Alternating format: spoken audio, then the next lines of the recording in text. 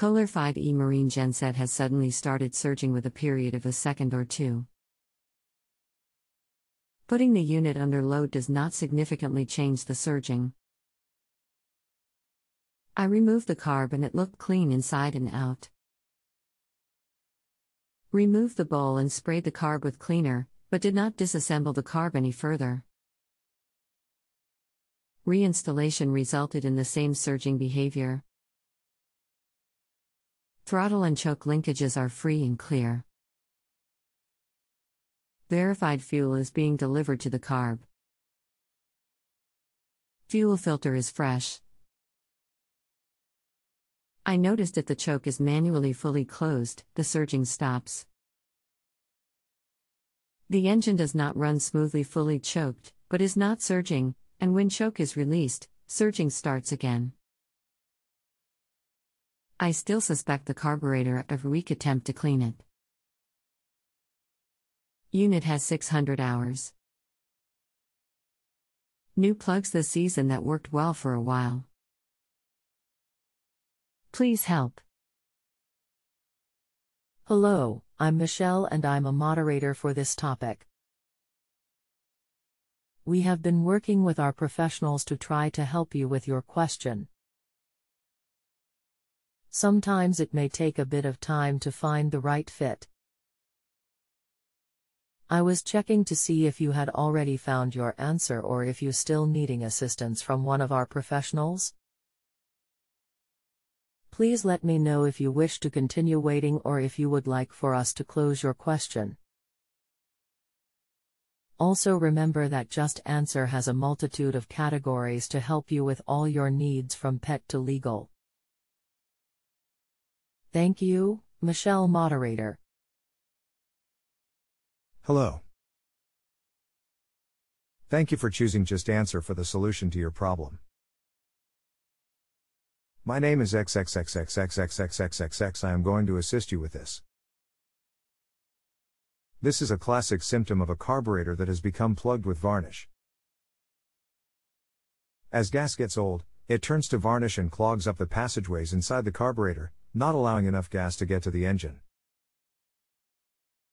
Today's gasoline formulation goes bad in as little as 30 days. This condition is cumulative.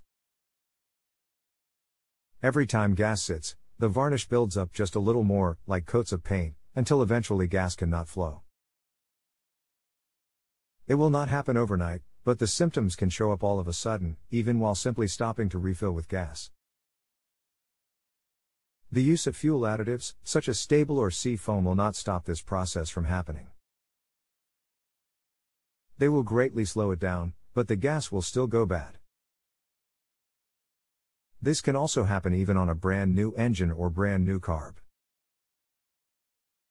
When the carb is built, it is run at the factory to tune it.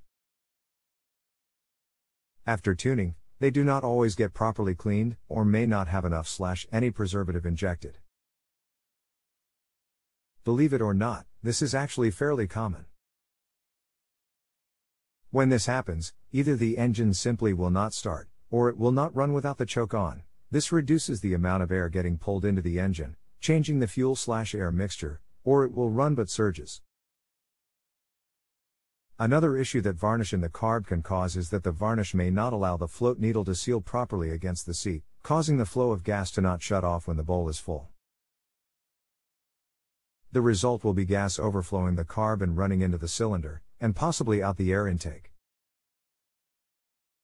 If the gas gets into the cylinder, it will seep past the rings and down into the crankcase. This will be evidenced by your oil level being overfull and/or the oil smelling like gas. If this is the case, you will need to change the oil and filter, if it has a filter. Varnish can also cause the float needle to stick shut, and not allow any gas to flow from the carb bowl into the engine. The only two solutions are to either replace the carburetor or give it a good, thorough cleaning. When removing the carb, make sure to take a good picture, or make a good drawing of where all springs and linkages are attached. This will make reassembly much easier. Most people believe that cleaning a carb involves removing the bowl and wiping it out, then spraying some carb cleaner through it. This is simply insufficient. It takes months or years for this accumulation to build up, it just cannot be removed in minutes. To properly clean the carb, you must remove it, disassemble it, making sure to remove all non-metal parts, and soak it in a commercial solvent for several hours. Soaking it overnight is even better. Then clean all solvent off with a spray-type carb cleaner, making sure to get lots of cleaner into every hole and passage there is. Pay special attention to the tiny holes in the bore of the carb, under the throttle plate for the carbs that have these holes. Use lots of cleaner.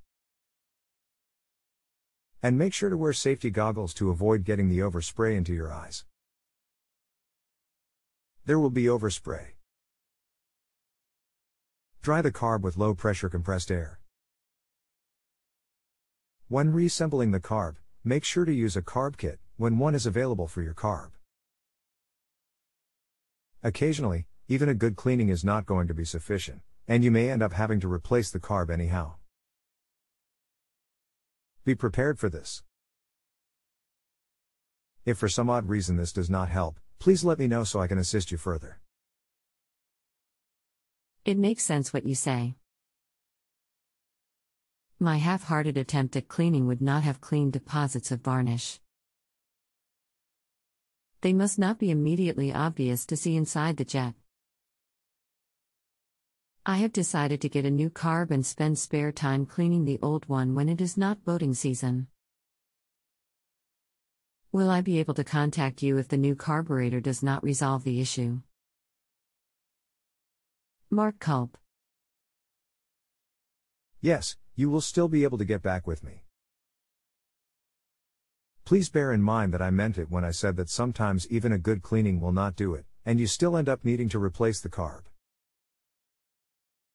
In my shop, I don't even try to clean them anymore, the rate of failure is way too high.